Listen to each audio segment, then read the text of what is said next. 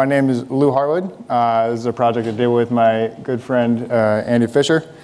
And so real quick, the premise here is, so sports like baseball and basketball, football, they have really great statistics. And for rowing, there are virtually none. And so this kind of came up in conversation. And we sought to bring some sort of standard to this project. So again, real quick, my name is Lou. I am the CTO and co-founder at Skedaddle, which is a crowdsourced transportation platform. We had a bit of news. Beginning of this year, we helped 10,000 people to go to and from the Women's March in DC in a single weekend. Currently, a big thing that we have going on is Penn Station in New York is shutting down for emergency repairs, so we're helping people from towns in New Jersey get to and from the city every day, on top of normal day-to-day business of helping people get to beaches, events, wherever they want to go, private events like weddings and things like that. And so there's a little code there for $5 off your first ride. And then a little bit quick background. Andy, he just recently got his PhD in biomedical engineering from BU, and he's currently a postdoc researcher there. And then Andy found a picture of us around together, bookending the guy in the middle there. All right, so quickly to go through the outline here, we're going to go through why we did this project, some basic terminology on rowing, how we got the data, how we had to clean the data, and then finally going into the analysis of the data. All right, so back in March, I was doing a workout, and afterwards there happened to be a few Olympians there who were talking about the current state of U.S. rowing, which is the national governing body for rowing. They organize the national team, all the races and whatnot. And the U.S. rowing is having a bit of trouble with their organization and retention of employees, and they were really focusing on that. And then at one point, they started to touch upon the difference in success levels between the women's and men's teams at the Olympic level. And the women's team has been very dominant for the past 11 years. They've won every major regatta, and the men's team has not had that same level of success. And so these Olympic athletes who are all domain experts were tossing around sometimes assumptions about the transition rate between the under-23 national team, which is basically the elite level collegiate rowing, to the senior national team and the Olympic team. And at that point, I kind of stopped paying attention because I was thinking, well, hold on, does this change year to year? Does this change per country? How's this? What are the trends in this? And how can we find this data? And so then that led to WorldRowing, and it was the whole foundation of the stock. So a little bit of, let's see this. So I'm not sure, has anyone here tried rowing or seen rowing? I know Seattle's a big rowing area with, University of Washington is very dominant in the sport. Boys in the Boat was written about a team, from way back in the day from here. So this is a really great area for it. But just in case you people have not heard about it, we'll just quickly go through some basic terminology here. So say you show up at a World's Regatta. You have the name of the regatta, it could be like this one right here, 2009 World Championships. There are a whole variety of races. There's men's races, women's races. There are lightweight and heavyweight. There are 4s, 8s, doubles, pairs, singles. And so, what do these terms mean? You see people here, they row 2 oars. Some people row with 1 oar. Some people have a coxswain steering the boat. And the boats without a coxswain, if they have multiple people in it, there's actually the rudder is attached to someone's foot. And so they have to steer with their foot as they're paying attention, going as hard as they can backwards. So there's a whole variety of different skills going on here. So I'm just going to quickly use some data that we'll talk about how we got later on. But just to quickly go through the boat class column here, we see there's all these different ways to describe the boat. But some basic patterns we can see here are, it could start off with a B, so then we'll go through row 0 as an example. So B M4X. So what is that saying is, the B signifies this is the E23 event. So there's a couple others like that, row 13 and 14. So that's E23 event. Everyone's under 23 years old, obviously. So the M for men, and then 4X, there are 4 rowers and it's a sculling boat. So each rower has 2 oars. Below that, M2 plus. It's again a men's boat. There are 2 rowers, and the plus signifies that there's a coxswain steering the boat. A minus would say, say it's a straight boat. There's no coxswain. One of the rowers has a rudder attached to their foot. And so then if we go down the list, JW4 minus, it's a junior women's straight forward. So there's no coxswain. It's a junior women's boat. So everyone's under 19. So pretty straightforward. There's as we get into Paralympics, there's some other letters that get added, and so it gets a little more complicated with that. But for the focus of this talk, we decided to stick with just world's racing, Olympic racing, under 23 and junior. Again, just to quickly show. So there's again helper columns here, but like what kind of data we're looking at. So we show up the regatta. It takes place in we can see what city and country it is, what the name is, what year it is. Not too much else going on there. It's pretty straightforward. And the races, there's a bunch of boats that are entered. So there could be heats and finals. There could be semifinals, quarterfinals, seeding races. So we had to go through and clean all this data to bring some standards here. So just to sum all that back up, there's sculling and sweep, which really just says how many oars does each rower have. The plus and minus says there is a coxswain or not. And then you can see, in sculling boats, you can have the one person. You can't obviously have one oar with one person that just go in circles. But then the rest of it is fairly straightforward. And then in front of that there may be an M or a W based on men or women, and then a B, a J. If it's a lightweight event, there's an L. So not too complicated, but just to really hammer that home so we can understand that moving forward. One last time going through. So men, women, lightweight, open weight. So we've already discussed that a bunch.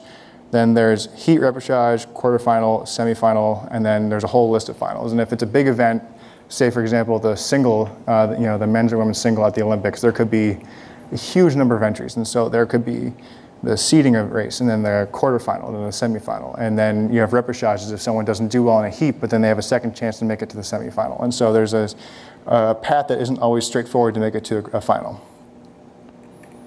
All right, so now we get into data collection. Most of these libraries I think everyone's used. I'm not sure, has everyone here used NetworkX before for graphing? So that was my first time using this project, and it was actually really cool. I really enjoyed using that. And then we just did some Venn diagram stuff with Matplotlib.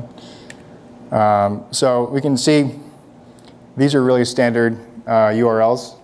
When you browse the page on your web browser, it goes and it appends the name of the person at the end.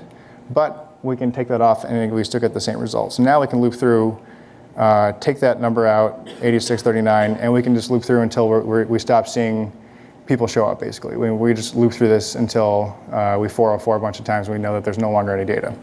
The trouble we ran into as we started digging into this is that there are pockets and sections of missing IDs. And so if you see 10 missing IDs in a row, or 30 or 40, that doesn't mean that it's ended. So we saw that 50,000 was a good number to go to, and so we went to 50,000. And then towards the end there were more and more missing IDs, but there'd still be the occasional athlete showing up. So we had to account for all that. So the web page is broken down into 2 important sections. The first one is like right here, the athlete bio has important information. What's the name, gender, birth date, height, weight. A few other things that we collected just to see if that would be useful. Nothing too crazy here. This is where it really gets interesting though, because each athlete has their own page of this information. So now we have to make sense of thousands of these pages and tie it all together and say who is rowing with who, at which race, how did they do, what's the final rank, who's more successful. And so that's where this started to get a little more complicated. So quickly running through terminology, we can see here's the regatta, here's each individual race, and then we go through, okay, so there's a boat class, country, here's the final, semifinal, heat, the rank, and then final time. scrape the athlete data. It's pretty straightforward. We saw some problems with grabbing HTML tags. It could say, year or birth year, birth date, and then they'd put the city there occasionally. So there's no standard whatsoever to how WorldRowing stored the data, and so at times that was frustrating, but we pushed through it. Again, we already saw this, but just to review the schema once more. Get the athletes, get the race, get athlete races to tie those two together, and then you get the regatta. So now we can say which athlete was at which regatta. Real simple. We just loop through the few functions we hacked together 50,000 times to grab all the athlete ID, all the regatta, race ID information. Apologize for the block of text. I should have broken this down, especially since we just went through a whole thing on data cleanliness in here. So this is really basic. You can see line 27. Grab the URL, insert an ID in there each time. If it doesn't return a 404, grab all the information you possibly can from the bio. And at the time, we weren't really sure, because no one was defining this project other than us. What type of data do we want to collect? We may be useful later. So that was pretty straightforward. Again, so regattas, once we grab the athlete, we say, okay, luckily the regatta and race info was all in an HTML table, so we could say which regattas were on the page, and then within that, which races did the athlete compete in at that regatta. And so that's where this really gets interesting, is now we have to say, okay, we have this regatta. Luckily, all the regattas were in the same format listed, even if the naming conventions changed over time. So we could say, have we already seen this regatta? If yes, we get the ID. If no, yeah, we add it. So really straightforward there. Same thing with the races. We say this athlete did this race. Have we seen this race before? Yes, grab the ID. No, add it to the table. And then we athlete races. We say grab that ID, grab the athlete ID, and create a record. All right. So data cleaning. So this is really where, so if you look at athlete ID 1, this is where my optimism died. So they were born in 1985, and their first race is 1978. And this is really common for this whole database. It just didn't stop. I don't know. I mean, hopefully by the end of this, we can work with WorldRowing, and maybe we can point out some areas for improvement at the end. But this was definitely a struggle for us for quite a while, was cleaning the data and seeing how we can improve it. We wanted to standardize all the names. So you can see here in that first method, we worked with one of the Olympians I originally mentioned in the beginning there as a domain expert. So that's how we know that Nations Cup is actually E23 regatta, but then the other ones, they all virtually say the same thing, but we wanted a column just to make sense of that, just so we didn't have to think about that later. World Championships stayed the same throughout. The rest of them, there tends to be, WorldRowing Cups all had the same format, but they're just having to be multiple through each season. Usually it's 3. I think the highest I got there was 6. So yeah, that was pretty standard as well. It got a little more complicated, not complicated, just tedious with the semifinals. There's some naming differences there. You can see in my comments here, I saw digging through data that the finals weren't always listed as final A is the A final. So if there's only one final, once we saw that it was listed as F final, and that really was more distrust of the data. So just going through really simple, just adding a column saying is this a heat, semifinal, final, a couple others. So then breaking this down, so we have just helper functions we had to at the every time we started this project up, and we wanted to explore and test the new things. We said, okay, just run this function. Well, we had in a separate file altogether, and we'd say load in the data frames. My fault when I scraped, I accidentally added extra columns, and then apply these helper functions. And so now it's just really straightforward, plug and play. What's going on? Okay, so this last one I didn't show you, but is this a sculling event? Does this boat have a coxswain? What are the number of rowers here? So just further cleaning the data and providing a standard.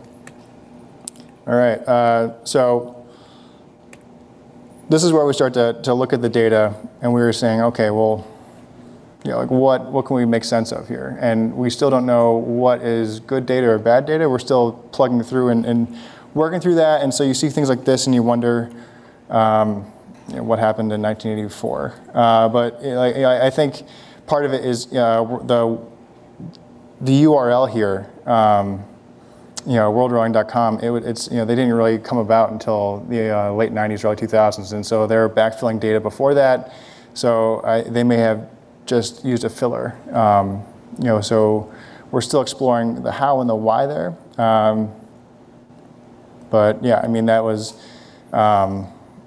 definitely an interesting graph to pull through. And then the other thing we see here is the increase in the number of women over time. Some things that really pull through with that. So Title IX really allowing women to compete at a collegiate level. That really improved the quality of the sport, especially in the U.S. now that the U.S. women are very dominant. And I mean, every one of them. I've heard lots of people say Title IX has shown its strength. So there's more data here. How the heights. Again, this is all fairly standard, except you can kind of see at the bookends that there are some ridiculous heights here. So we counted a number of athletes above 3 meters were 87, and a number of athletes shorter than 1 meter were 13. So, I mean, this is wrong. I mean, it's so yeah, that's we're still making sense of what data to trust. I mean, I think we saw that maybe the athlete bio information was bad, but the boat itself, the athlete and the races they participated in was good. So we're still trying to push our way through all that. So we're getting there. We're really just scratching the surface with what we can do to analyze this data. Again, rower heights or size over time. What we saw is as we get into the early 2000s, there's a dip, and actually what that is there's mainly junior athletes at that age who are coming onto this website at the first time, and they're still growing. I mean, they're not super old yet, so they're not at full height all the time. So we can see that dip right there. But here's really what we wanted to find out. And quick note, and this is a matplotlibven, pretty cool package and really easy to use. But yeah, we just counted up the number of athletes and saying, okay, can we see trends with this data? Well, we can see, being a junior athlete, across the board doesn't have a bearing on making it to the Olympics. There's a lot of other factors that go into play with that. I mean, that doesn't mean that you shouldn't, try, but that was the first thing we saw. I mean, we broke it down by country and by success level further down, but we wanted to see, if you were in one group, did that have an effect necessarily in being in another group? And so, we also looked at, so there are Olympics happen once every 4 years, and there's plenty of other athletes who race at World Cups only, or World Cups, World Championships. So you can be a senior athlete and not make it to the Olympics. And so we didn't account for that in this diagram, but I believe in this table we did, so the count of athletes who did Worlds and the Olympics, 3,300. So, that does have an effect. The graph would be a little bit different, but still being a junior rower didn't have a major effect on whether you make it to the senior team or not. I mean, rowing at a U23 level had a greater effect on making it to the Worlds level, the senior level, though. So that was interesting. But again, these athletes tend to be more fully developed at college age, and this is a sport where you're just spending hours and hours doing volume training. At the Olympic level, they're spending 6 or 7 hours a day training, and then the race itself at the final is around 6 minutes. So I mean, over the course of 4 years, they could be spending dozens of hours for every stroke of that final race, just training away. And so it's a really brutal sport, given how much time you put in for the final race. So further analysis here, this is something we got to look into as well. So the number of Olympians for the U.S. is significantly higher than the other countries. We're inclined to think that it's not. That may not be true. I mean, we want to take a look at, okay, so we need to do an analysis of which boats competed at these events, and then as opposed to looking at this from the athlete level, take a look from the boat level and say which boats competed at these events, because there are instances where the boat may have missing athletes. They're just missing data. So we need to account for this. So I mean, you can see, I mean, the biggest part of this whole project was data collection and data cleaning.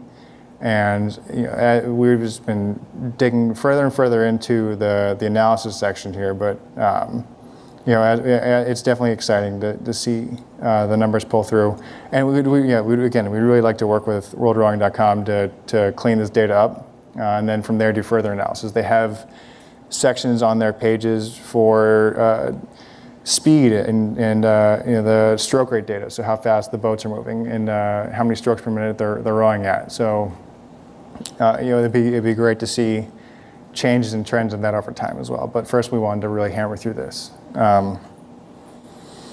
So to quickly sum this up, we see that there's a huge difference between the number of Olympians in the USA versus everywhere else. And then we try to look at that trend again for male versus female. Again, number one, both male, female, but then number of Olympians with junior experience, we drop down. So we need to inspect the quality of the data first, but for the athlete count. But it is interesting that even though the athlete count is so much higher for number of Olympians in the U.S., that the U.S. is much lower in number of athletes that convert from junior to senior team. And so that's the question, so maybe these athletes burn out. I personally have had several friends who completely burnt out because they just overtrained when they were a teenager and hated it. So that could be a factor. It really, there's a whole lot going on here. I know from people telling me that, that other countries tend to pay their athletes more, whereas in the U.S. they make under $10,000 a year, and some of these people went to Ivy League schools and they need to get a job. So it really depends on a few factors there of why they didn't make it from the junior team to the senior team. Again, we kind of take a look here. So junior experience, did it have an effect on top Olympic 8 boats? Just the Olympic 8, not any of the other boat classes. And we see, not really. It's kind of all over the place here. There's no distribution. There's no necessarily trend there. So if we look at the next slide as well, you can see this is just quickly U23. So you can see roughly they're about the same.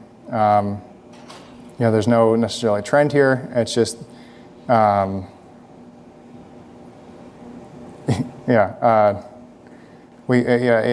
always an asterisk with this. We need to figure out why the data isn't standard in certain areas before we make final assumptions here of why the data looks a certain way. So, given the data we were given, we didn't see that rowing at a certain level as a young kid or at a collegiate level meant that you'd be an Olympic champion.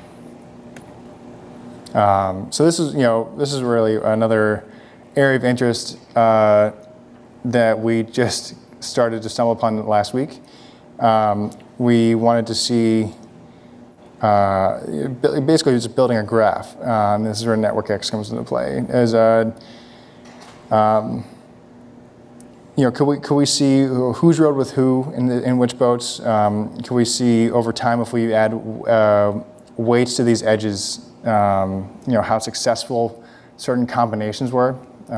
Could we see these 2 or 3 people were far more successful than the others? And that's a tough problem because you don't necessarily know what other countries are doing and to prioritize their boats. And so now you have this task where you have to say, I need to maximize these boats in this order, and I have no idea what order the other teams are prioritizing their boats. And so that could work out in your favor, may not. But we just starting to really scratch the surface on this in the past few days here. I'll start getting into the graphs. This intuitively this makes sense. I mean, people who rowed in the women's 8 when it first became an event and no longer row in that boat. And so you can see over time, if we start at one section of the graph, people row with each other, and then some people tire, new people join in the boat, and that continues to happen over time. And then you get to the current athletes. And so this one made sense to me. It was actually the men's graph, which I thought was surprising. There's a lot of disconnected segments here, and I guess the people rowed together as an 8, and then they stop. Occasionally there was some connectivity going on. You still do get a cluster, and I believe that is more recent athletes. So what's going on with the athletes from some period of time ago? Why do they row just once? So we need to inspect that. And so this may help us figure out what's going on here with the data. Why are some athletes only listed here once? Is it just an error? Is there a mistake? Are there missing athletes that could have connected this graph even more? So we're taking a look at this and saying, how can we really dive in here and see what's going on? And the other thing to note, if you go back, this is a much newer event for the women compared to the men. So these athletes in this database are very old, and it's no fault of WorldRowing.com, and they may have it may be really difficult to get that data now. Not know in a non-Olympic year what they were doing, who was in the boat. You have an old picture and you get the guess. You maybe try to dig in and call someone, but that's still difficult. And so again, the GBR, so Great Britain, very similar. This one's a little more connected for men, and then the women, it's a similar thing where it's kind of a semicircle. And then I think I had one more team in here. Yep, Canada. So again, you see for the men a cluster, and then you see some sections around the edge where they rowed once as a group, and that was it. The women's graph for Canada is interesting. You see there's one node that is connected. It has many, many edges. So we couldn't get the data for who the coxswain was in this. We'd have to. The data was available. If we go way back to the beginning on that regatta page, you see that there was a link. You could see the boat lineup, but that was opening up a whole other can of worms of going to a separate page on that website and trying to deal with that data as well. And we just said that it's not worth it. So that could be a coxswain who was rowing for quite a while.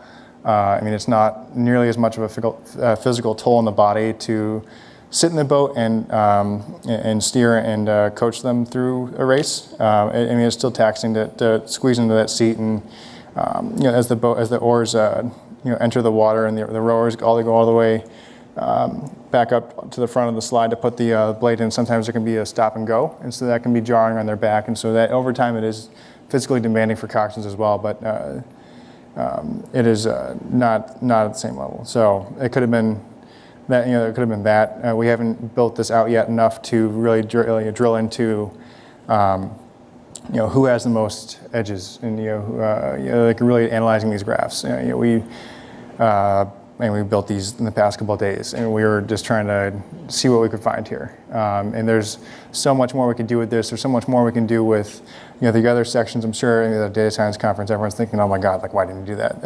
There's just so much we can do with this, and we're really looking forward to it. The tough part is, this has nothing to do with my day job. This has nothing to do with his day job. So we work on nights and weekends whenever we're both around, and so it's just we're having fun with it and exploring it whenever we can. But onto that. What are the next steps here? We want to see retention rates of athletes, junior U23 development, and really drill into that. as I said before, examine, not just from the athlete level, from the boat level. Okay, so find all the boats that have missing athletes. I mean, I've seen that exists. We just haven't had time to examine that yet, and that's. I think that'll be very telling, is seeing which, does that vary by country, which teams have missing athletes, or is it more older races that were just missing data? So I think that's something to examine as well. How does that affect the data we're looking at? I mean, would it be easier for us just to say everything from 1999 earlier is just out? And we just say it's not useful to us, and we want to examine modern day rowing with the newest blades and the newer technology. Is that what we want to examine, or are we trying to examine the entire data set? And we initially want to do the entire data set, but we've tossed around the idea of throwing out a good portion of the data just to enforce a standard here. As you guys can see from my scraping code, the scraping process has to improve. We need something that's easily repeatable and probably stored in a database, since this is relational data. Just getting some basic feature engineering going is another big thing. And then the last part, I thought this was interesting because it actually was what started the whole network analysis here. Is I was sitting with the domain expert, and I was saying, oh, it'd be cool to see who in which boat is the power player or the power subgroups.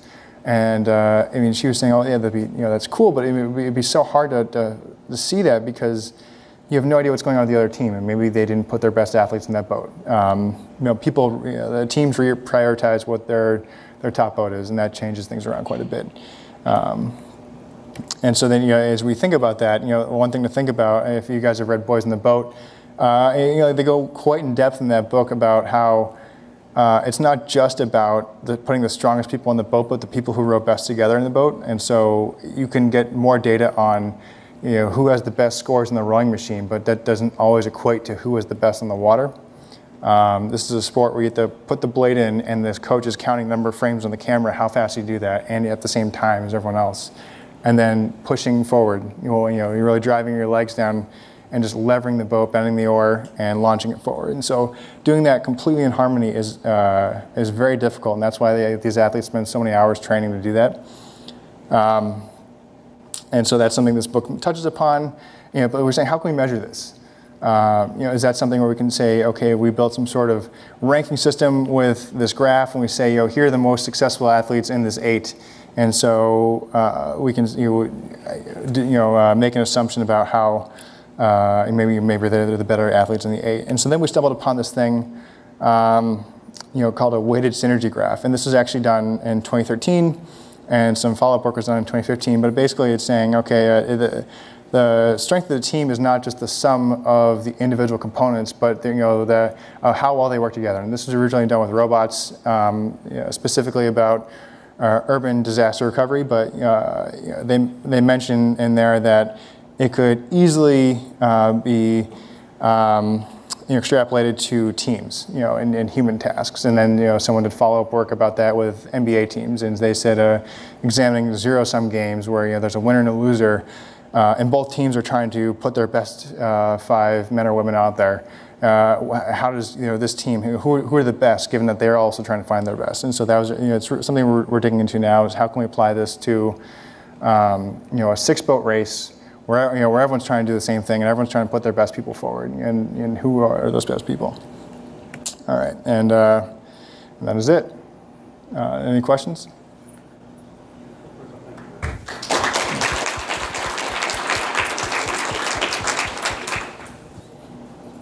Questions?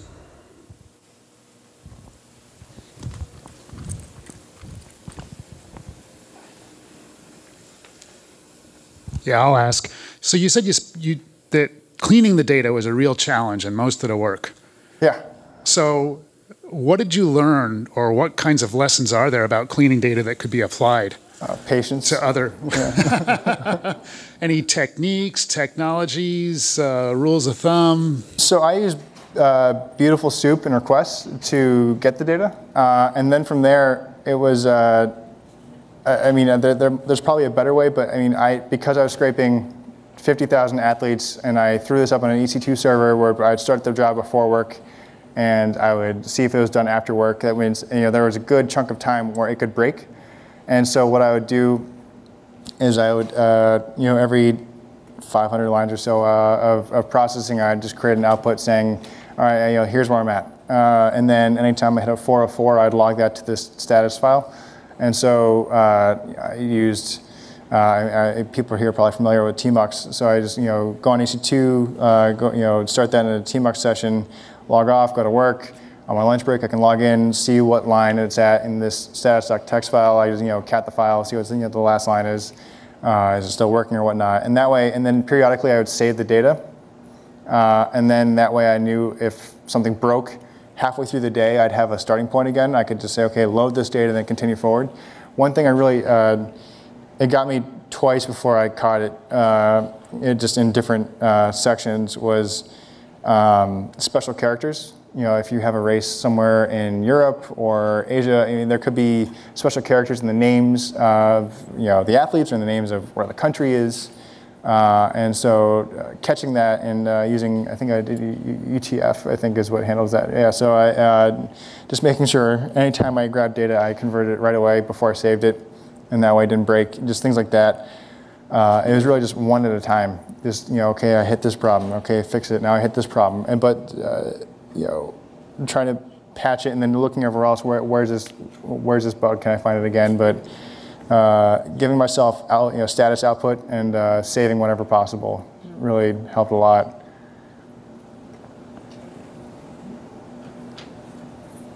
Any other questions?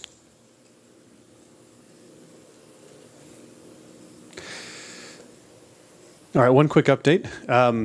In addition to there being snacks outside, there's going to be a Lightning Talk sign-up sheet. You can go sign up if you want to give a quick 5-minute talk.